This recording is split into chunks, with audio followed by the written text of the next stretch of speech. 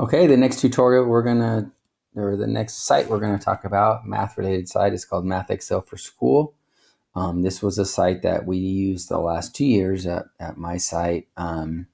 We had the Pearson curriculum, and this was basically the assessment piece or the homework piece that was, attached to the Pearson Success. It was first Pearson Realized, and it became Pearson Success Net for some reason.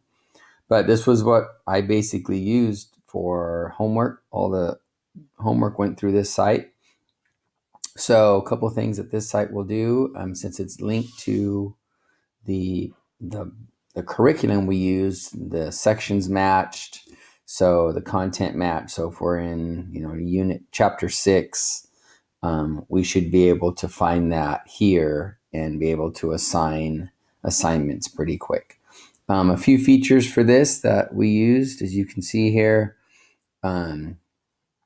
Basically what I used is when I would assign something, pretty easy to assign an assignment. You're going to go to Homework and Test Manager. If you want to set up an assignment, you can create an assignment right here. You could go here, you could create homework. And it's very user-friendly. You could give it a name, but then it would attach it to a section. So once you assigned it to a section, you had a question bank, ones you wanted to pick. You could go through and choose the ones you wanted to pick, and set anywhere from 3 questions, 8 questions, 10 questions. You could decide there was kind of easy, medium, hard. But it was pretty user-friendly to create the assignment.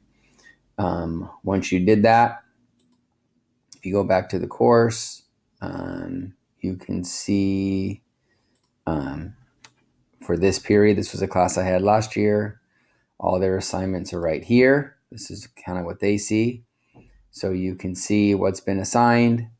And if you click on the lesson or the assignment, takes you to the questions. You can look and see if you've got a question mark, they got it right. Some of them are 2-point questions.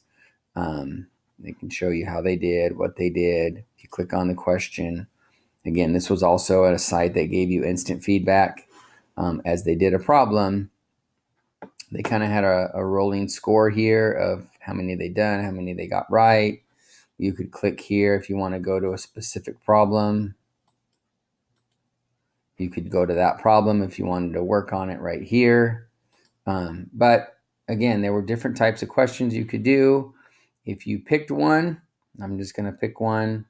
And if you picked it, my mouse is not working, and you hit check answer, it's going to give you feedback. Either you got it right, or if you got it wrong, it's going to kind of show you why you got it wrong. So it was really helpful to give them instant feedback. You can set how many times they can try the question before it just marks it as wrong.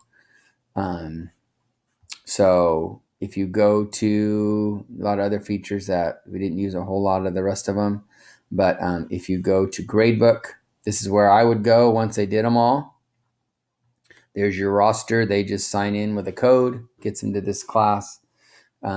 And then you could see how well they're doing. So if you pick on a student, a learner, we call them, you could see all the questions or all the assignments, how many they did, how much time they spent on them, what their score was. And again, since they had a chance to get feedback on a question, if they got it wrong, they could do each question a couple of times.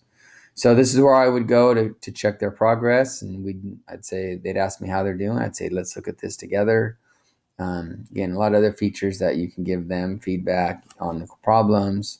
You could do things like that, but those were the main ones that we did there. So I used in this program. So this was our platform for the last couple of years, but we're going to Big Ideas Math, which I'll show later as our main curriculum platform this year.